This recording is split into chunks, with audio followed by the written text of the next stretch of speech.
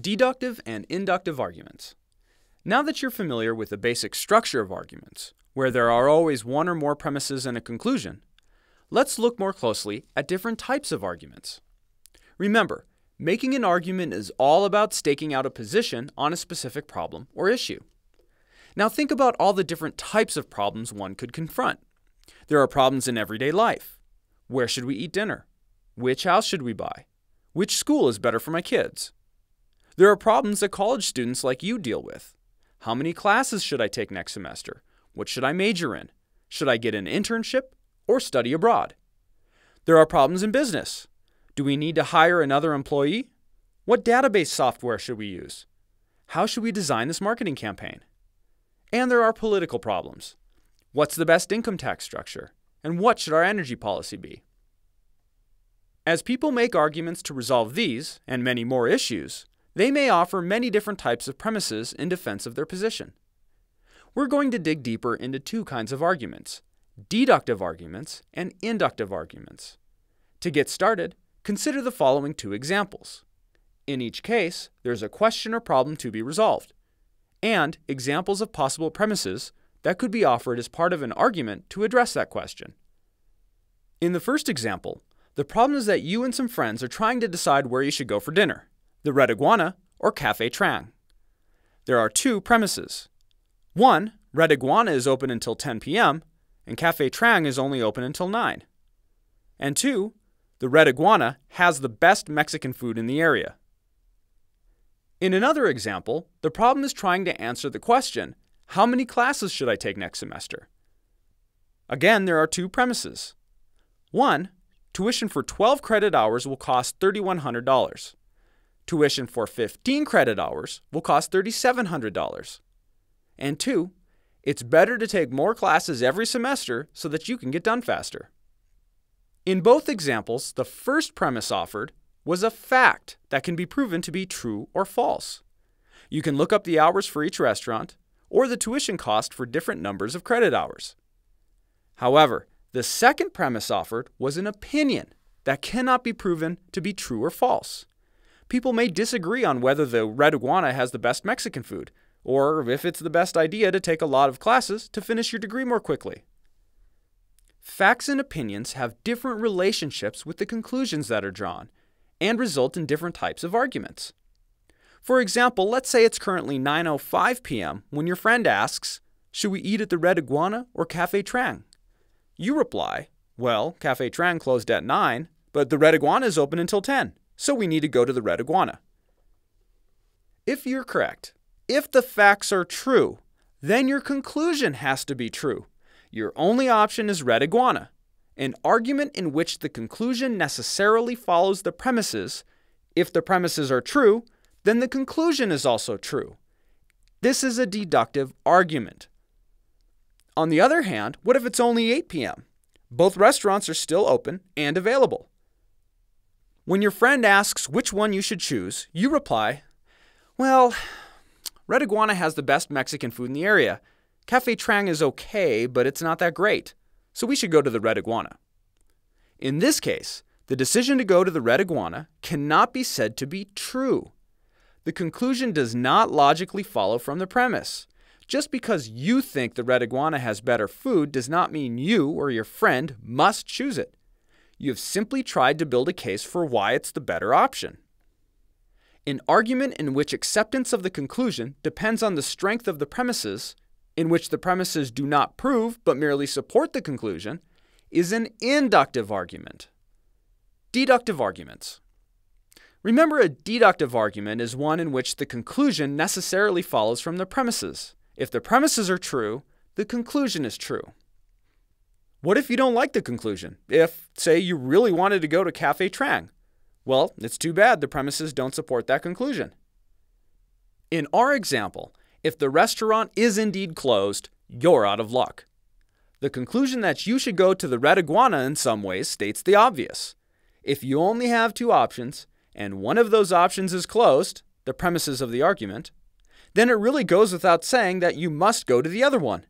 It doesn't matter if you don't like the conclusion. Say, for example, that you really wanted to go to Cafe Trang instead. Unless you can disprove one of the premises of the argument, You have no choice but to accept the conclusion. Anytime you are dealing with deductive arguments, whether you're evaluating an argument someone else has made or constructing your own argument, you shouldn't start with the conclusion. When you evaluate someone else's argument, you must avoid jumping to the conclusion right away and deciding, without consideration of the argument as a whole, whether you agree with it or not. Similarly, when you make your own argument, you must avoid picking out your conclusion ahead of time and then finding ways to justify it. Instead, you need to start by examining or uncovering the premises, reasons, and evidence, then follow where those premises lead.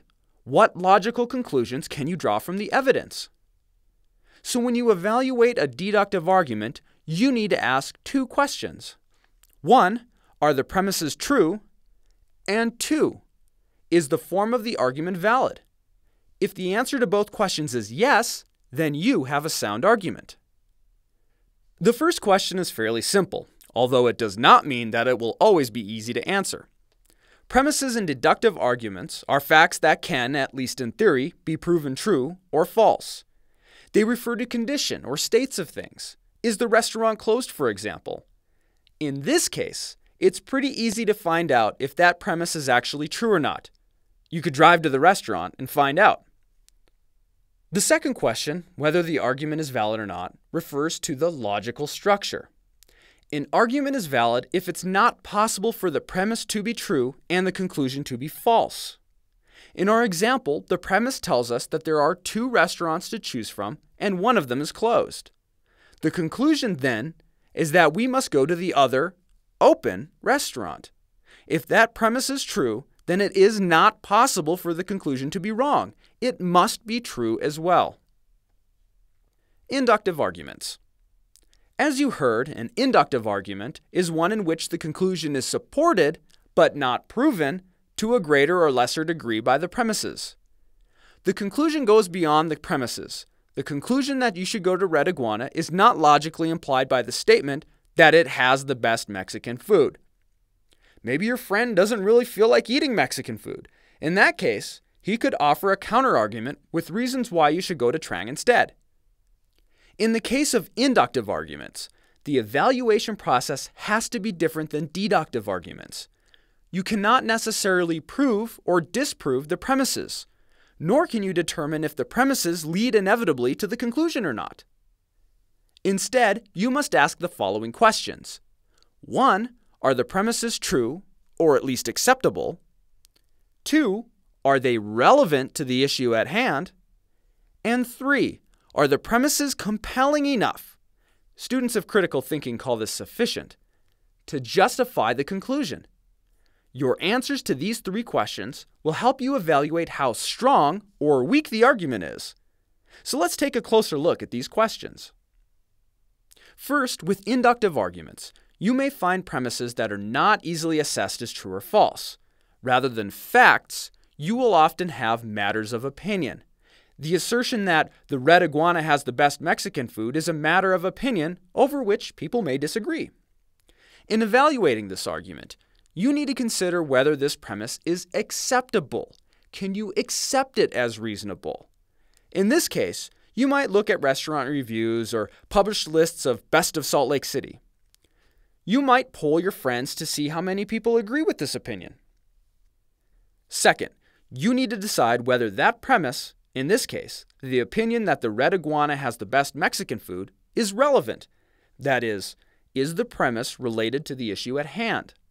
Here, it does seem relevant to consider the reputation of a restaurant when deciding where to eat. However, if it said that we should go to the Red Iguana because it has the nicest parking lot, you might question whether that reason is really relevant to deciding where to eat. Finally, you need to consider whether the premise is sufficient to justify the conclusion.